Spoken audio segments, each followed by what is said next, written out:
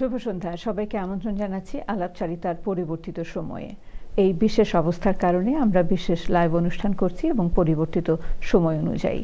আপনারা যারা এইমাত্র আজকের আলাপচারিতার সঙ্গে যোগ দিলেন, আশা করছি সকলেই ভালো আছেন এবং সরকারের নির্দেশিত নিয়মাবলী মেনে চলছেন। আজকে আমাদের অনুষ্ঠানে আমরা সোশ্যাল ডিস্টেন্সিং মেনটেন করে আমাদের অনুষ্ঠানে একজন অতিথিকে আমন্ত্রণ জানিয়েছি এবং আমাদের সঙ্গে লাইভে যোগ দিচ্ছেন আরও একজন বিশেষ অতিথি। আমরা জানি যে আজকে লকডাউনের দ্বিতীয় সপ্তাহ চলছে এবং গত 24 ঘন্টায় ব্রিটেনে করোনা আক্রান্ত হয়ে মৃতের সংখ্যা 381 জন এবং সর্বমোট এ পর্যন্ত ব্রিটেনে করোনা আক্রান্ত হয়ে মৃতের সংখ্যা দাঁড়িয়েছে 1789 জন। বিশ্বজুড়ে করোনায় আক্রান্ত হয়ে মৃতের সংখ্যা প্রায় 40,000। এই অবস্থা ধীরে ধীরে আরও ভয়ানক অবস্থার দিকে ধাবিত হচ্ছে। আমরা জানি যে যুক্তরাজ্যে লন্ডনে মৃতের সংখ্যা বা আক্রান্তের সংখ্যা সবচাইতে বেশি এবং তার মধ্যে বাঙালি অধ্যুষিত যে এলাকাগুলো রয়েছে সেখানেও আক্রান্তের সংখ্যা পরিমাণ বৃদ্ধি পাচ্ছে এবং এ পর্যন্ত যে সমস্ত বাঙালি অধ্যুষিত এলাকাগুলো রয়েছে যেমন Newham, town Hamlets, Enfield, red bridge, Camden এবং বার্কিং অ্যান্ড ড্যাগেনাম, সেখানে আক্রান্তের সংখ্যা শত ছাড়িয়েছে প্রত্যেকটি বাড়াতেই এবং এ পর্যন্ত আমরা যতদূর জানি আমাদের পাওয়া সংখ্যা, মৃতের সংখ্যা বাঙালিদের মধ্যে 16 জন। তবে এই তথ্যসূত্র আমরা এখনও পুরোপুরিভাবে নিশ্চিত করতে পারিনি। অবশ্যই এই অবস্থার প্রেক্ষিতে আমরা আমাদের প্রধানমন্ত্রী তিনি 30 মিলিয়ন ব্রিটেনবাসীর কাছে খোলা চিঠি দিয়েছেন এবং সেই চিঠিতে তিনি ব্রিটেনবাসীকে আহ্বান জানিয়েছেন সরকারের নির্দেশিত নিয়মাবলী মেনে চলার জন্য। এবং আজকের যে আমরা যেটা আজকের ব্রিফিংয়ে জানতে পেরেছি যে হসপিটাল অ্যাডমিশন অ্যাকচুয়ালি বেড়ে গেছে এবং আজকের সর্বশেষ খবরে আমরা জানি যে সেই অ্যাডমিশন সংখ্যা 100 থেকে বেড়ে 3000-এ দাঁড়িয়েছে। যদিও আজকের সর্বশেষ সরকারি ব্রিফিংয়ে বলা হয়েছে যে এই অবস্থান একটি স্ট্যাটিক অবস্থায় রয়েছে এবং যদি সরকারি নির্দেশাবলী আমরা অর্থাৎ জনগণ মেনে চলে তাহলে আমরা খুব শিগগিরই একটি আশার বাণী দেখতে পাবো। আমাদের সঙ্গে আজকে অতিথি হয়ে যোগ দিয়েছেন, আমাদের সঙ্গে লাইভে রয়েছেন Rushanara Ali MP. Rushnara, thank you very much for joining আস। এবং আমাদের সঙ্গে স্টুডিওতে রয়েছেন ব্যারিস্টার তারেক চৌধুরী। ধন্যবাদ আপনাকেও তারেক ভাই আমাদেরকে সময় দেওয়ার জন্য। তারেক ভাই, আপনার কাছে আসার জন্য আমরা খুব তাড়াতাড়ি একটু রোশনারার কাছে চলে যেতে চাই। আমরা জানি যে রোশনারা ব্যস্ত আছেন পার্লামেন্টারি বিভিন্ন অ্যাক্টিভিটিস নিয়ে। Rushanara, how are you? Hello, assalamu alaikum. Walaikum salam. I hope you are well and staying safe. Thank you. Okay, Roshana, I mean, obviously you heard in terms of what the current situation is, and we have heard today's briefing, which is very worrying, and the numbers, death toll has increased to 381 today. So what's your overall take in terms of how this whole situation is being managed so far? Well, first of all, I would like to extend my deepest sympathies to all those who've lost loved ones, and some of those people are in my constituency, and my heart goes out to all of those who've lost loved ones. This is an incredibly difficult time for our country, but also the entire world, and it's really important that we, first of all, act ourselves, and that means staying at home, protecting the National Health Service and saving lives. It's really important we all do that, and I want to thank everybody around the country, but particularly, of course, in my constituency, for following the government advice. This is really hard, but every action we take will save lives. In terms of the current position, Roshnara, we have been hearing from especially the NHS workers, health workers and key workers that there is a significant shortage of the PPE as well as the testing kit. So what's your take on that? Yes, I mean, we have been raising this issue right from the beginning. This is something, while we will, of course, and have been working constructively with the government, my party and I have raised the issue of the limiting amount of protective equipment, which is putting NHS personnel, doctors, nurses, and other personnel at risk, social care personnel at risk. So the government, using the army and other networks, is beginning to get the supplies to the right places. But what we continue to get is reports from doctors that they are being put at risk, and the government needs to get a grip on that and make sure that all those frontline workers that need PPE get it straight away, because they are risking their lives. And the one thing they should be guaranteed from their government is the equipment to make sure that they are safe in order to be able to do their jobs and protect us. I know your party is working closely with the government, but at the same time we understand that recently there was a business continuity plan which actually revealed that NHS was not ready to tackle a pandemic if it comes. So how do you think you will be taking this issue up with the government once this unprecedented time is over? Well, look, what's really important is that we do everything we can to protect the British people, and that's what we have done. But that does not mean that we should not be highlighting where the government has been falling short, and we have done that constructively, working through the usual channels with the government ministers, through select committees, through feeding back to ministers on where the gaps are. Now, there are major issues within the NHS, as you pointed out. There are also big issues with testing. If we don't test, then lots of NHS workers, 20% of them are ill. Without testing them, it's very hard to return back to work quickly. So the testing has to be ramped up. So we have highlighted that. We also have been working very hard to make sure that the government provides support to people who've lost their jobs or who are not able to work, because our constituents desperately need the government to provide the support that they need, because otherwise it becomes impossible to function for long periods of time. So we've been working very hard to do that. People are contacting MPs constantly about issues to do with their income. If you've got problems, contact your MPs. We have a lot of people who are also overseas. We are trying to get them back. So we're working, non-stop, 7 days a week. Most people are working from home because, like the members of the public, we are now in Parliament's now closed, and we are exercising. Rushana, I understand that you have a special message for Bengalis, Bangladeshi British who are stranded in Bangladesh. So what exactly is that message?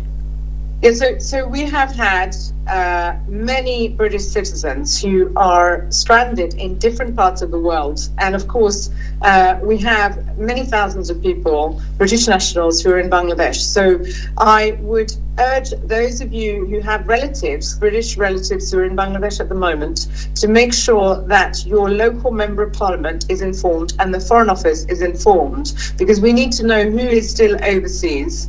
And of course, I am conscious of some people who are not well, who have young families, and they need to be coming back desperately, and their flights have been cancelled and they're running into real difficulty. So if you have family members who are in Bangladesh, or in fact friends who are stranded in other parts of the world, make sure you get in touch with your members of Parliament. Because there's a parliamentary protocol, you need to contact your local MP, their local Member of Parliament, and let them know, and also the Foreign Office.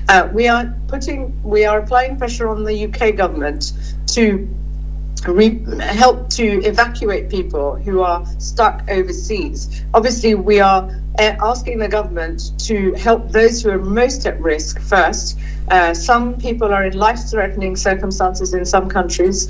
I hope that's not the case, of course, for many of the people in Bangladesh. But there are huge risks, and it's important I would like that people are assisted to come back to the UK. Okay, I would like to highlight whether I don't know whether you'd be able to respond to this question, but there are a number of concerns raised in various social media about British Bangladeshis, how they have been treated in Bangladesh in terms of getting fined, putting in quarantine in a very unhygienic condition, and people being mistreated by the local police. Do you have any knowledge of it, and whether you'd be able to shed any light on this?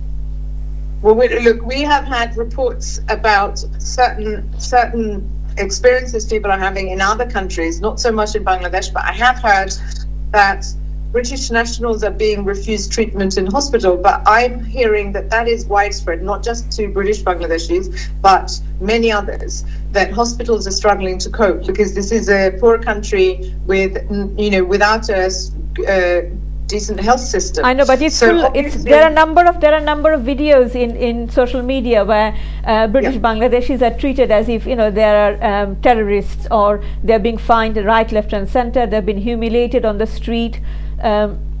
Are you aware of that? Well, these actions are completely unacceptable if that's what's going on. I haven't been approached directly about any specific incidents, but I'm conscious that everywhere in the world, because lockdown is taking place, some people are being mistreated, and of course this is completely unacceptable. What we're trying to do is do everything we can to bring back loved ones who are British nationals who are stuck overseas. So we will keep the pressure on the government to help bring people back. This is not going to be easy. Obviously, what we'd say to those who are staying with family is to stay safe, self-isolate, make sure that they take all the precautions that they can, because this is very important.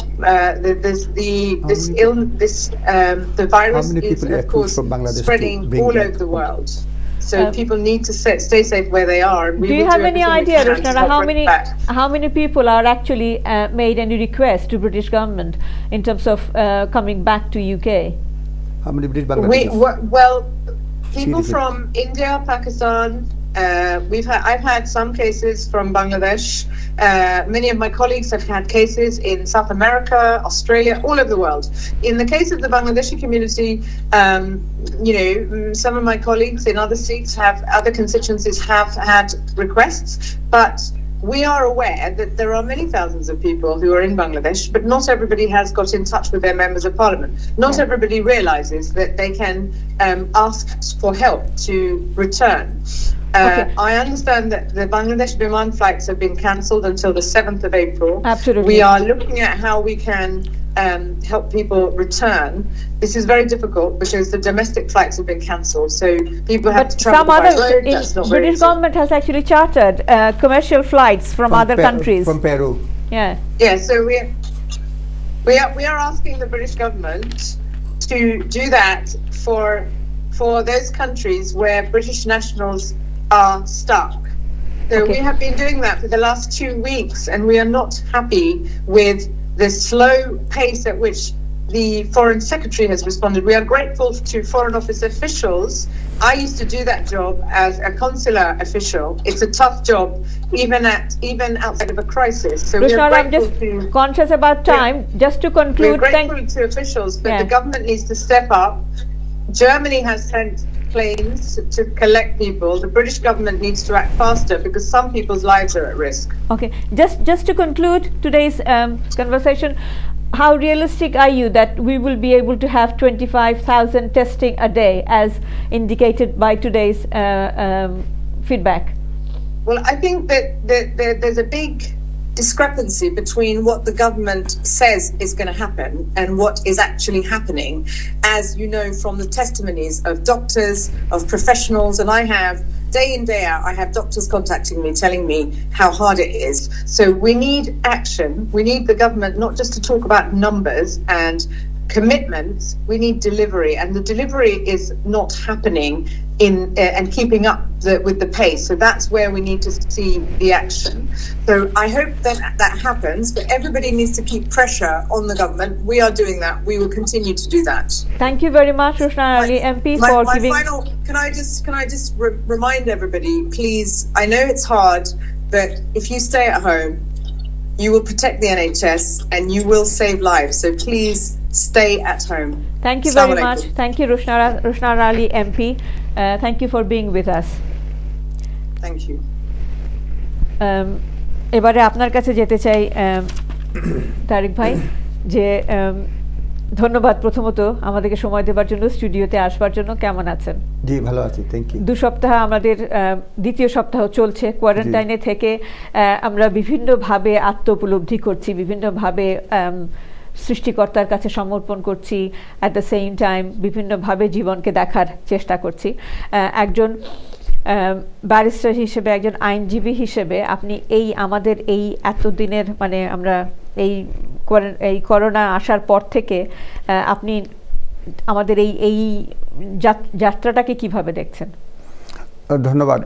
যেটা হচ্ছে, এটা perspective যদি ধরেন, religious perspective থেকে যদি ধরেন, আমার কাছে মনে হয়েছে যে আমি ইসলাম ধর্মে বিশ্বাসী, সেই ক্ষেত্রে মনে হচ্ছে যে আমরা পড়েছি যে কেউ কাউকে সাহায্য করতে পারবে না, একটা রিহার্সাল চলছে যেরকম। কারণ আর দ্বিতীয়ত মানুষ যে কতটা অসহায় সেটাই প্রমাণিত হয়েছে। আর বিশেষ করে পলিটিক্যালি যদি দেখেন, আমরা সবসময় জানি যে আমেরিকা পরাশক্তি, তারপরে ব্রিটেন একটা বিশেষ ক্ষমতাশালী রাষ্ট্র, তারা যা ইচ্ছা তা করতে পারে, কিন্তু আমরা দেখতে পাচ্ছি আসলে তা না, মানুষের সাথে কোনো কিছু নাই। দ্বিতীয়ত যেটা হয়েছে, আরেকটা উপলব্ধি যে প্যান্ডেমিক আসছে 1918 সালে যেটা বলা হয়েছে যে স্প্যানিশ ফ্লু আসছিল, তারপরে আসছে, ঘুরে ফিরে আসছে। আমরা এত বড় বড় বিষয়ের সমাধান করতে পারি, কিন্তু ছোট্ট একটা ভাইরাসের কাছে আমরা খুবই খুবই অসহায়। এই অসহায় পরাশক্তিগুলো অসহায় মানুষের যে অসহায়ত্ব, এটা ফুটে উঠেছে সৃষ্টিকর্তার কাছে, যে আমরা কিছুই না, সেটা আমার কাছে উপলব্ধি হয়েছে যে আসলেই আমরা কিছু না, এত কিছু করি। আর দ্বিতীয়ত হচ্ছে গিয়ে, যখনই মনে হয়েছে যে যদি আমাদেরকে কেউ ভাইরাস যাদেরকে আক্রমণ করেছে, আমরা হেল্পলেস, কোথাও কিছু করতে পারতেছি না, যে তার ব্রেথ শক্ত আছে, সামর্থ্য আছে, সে হয়তো ফিরে আসবে। যদিও আমরা ওভারঅল দেখতে পাচ্ছি যে বয়স্ক মানুষের মৃতের সংখ্যা একটু বেশি, কারণ ওনার শ্বাসটা বেশি, হয়তো শক্তিটা নাই, কিন্তু ইয়াং মানুষও মারা যাচ্ছে। সুতরাং সব কিছু মিলিয়ে মানুষের সৃষ্টিকর্তার কাছে মানুষের যে অসহায়ত্ব, সেটা আমার কাছে সবচেয়ে বেশি বড় উপলব্ধি। এবং পাশাপাশি যেটা আপনি বলছিলেন যে এ সময় আমরা বোধহয় আরেকটা জিনিস উপলব্ধি করছি, যে মানুষের মনুষ্যত্বগুলো যেগুলো আমরা ভয় পাচ্ছিলাম যে হারিয়ে গেছে, সেগুলো কিন্তু আবার ফিরে আসছে। মানুষের খোঁজ নিচ্ছে, মানুষের যতটা কঠিনই হোক না কেন, আমরা বিশ্বজুড়ে দেখতে পাচ্ছি অসহায় মানুষের পাশে যতটা সাবধানতা অবলম্বন করে সম্ভব, মানুষ কিন্তু মানুষের পাশে দাঁড়াচ্ছে। এই যে মানবিক গুণাবলীগুলো আমরা হারিয়ে ফেলতে শুরু করেছিলাম, সেগুলোর হয়তো আবার পুনরাবৃত্তি। সেগুলো তো অবশ্যই হচ্ছে। আপনি দেখেন, একটা NHS ভলান্টিয়ারের জন্য বলা হয়েছিল মাত্র 2.5 লক্ষ লাগবে, সেখানে 7 লক্ষর বেশি গতকালকে হিসাবে, আজকে হয়তো বেশি লোকজন হেল্প করে। তারপরে আপনি দেখবেন যে বয়স্ক লোকদের হেল্প করার জন্য, পাড়া প্রতিবেশীর জন্য হেল্প করার জন্য সবাই যে যার অবস্থান থেকে হেল্প করতেছে। এত বড় প্যান্ডেমিক, এটা তো ভয়ানক একটা অবস্থা। আপনাকে যদি হয় এটা সিরিয়াস একটা অবস্থা, প্লাস আমাদের কোনো ধরনের অভাব রয়েছে, লজিস্টিক্সের অভাব রয়েছে, মেডিকেল যন্ত্রপাতির অভাব রয়েছে, ভেন্টিলেটর অভাব রয়েছে। আমরা এত বেশি উন্নত দাবি করি, তারপরেও দেখেন আমাদের অনেক কিছুর অভাব। ইন্টেন্সিভ কেয়ারে যে বেড 6 থেকে 7,000 বেশি নাই। তারপরে আমাদের ভেন্টিলেটর নাই, ভেন্টিলেটর অর্ডার দেওয়া বলা হয়েছে যে এপ্রিলের পর দিকে আমাদের হয়তো সম্ভব হবে। তারপরে আপনার এই যে ডেইলি টেস্ট আমরা করতে পারতেছি না, 2 ঘন্টার টেস্ট লাগে, এখন 2-3 দিন লাগে। আমার জানা মতে একজন আমার পরিচিত একজন বলছে 3 দিন লাগবে। তারপরে আরও কিছু ফেসিলিটিস, তারপরে 111, এটা গত দিনের আগের দিন এটা ক্রাশ করেছিল 111। তারপরে 111-এ যেটা এই যে করোনা ভাইরাসের যে NHS এর যে নাম্বারটা, সেই নাম্বারটা এখন কল করলে 2 থেকে 2.5 ঘন্টা 3 ঘন্টা ওয়েট করতো। আমাকে যারা এক্সপিরিয়েন্স তারা বলছে, এই কথা থেকে বলছে। তারপরে আরও অনেক ধরনের প্রবলেম ক্রিয়েট হচ্ছে। সর্বোপরি যেটা মনে হচ্ছে যে পাশাপাশি আমরা দাঁড়াচ্ছি, কিন্তু আমরা উপলব্ধি করতে পারছি আমাদের অসহায়ত্ব। অ্যাট দ্য সেম টাইম আমি যেটা রোশনাকে বলছিলাম, যে কিছুদিন আগে NHS এর কিন্তু তারা একটি পরীক্ষামূলক কন্টিনজেন্সি প্ল্যানের ব্যাপারে তারা পরীক্ষা নিরীক্ষা করেছিল, যে ব্রিটেনে যদি কোনো এই ধরনের মহামারী দেখা দেয়, তাহলে ব্রিটেনের NHS এর সেই যোগ্যতা রয়েছে কিনা সেই মহামারীর মুখোমুখি হবার জন্য।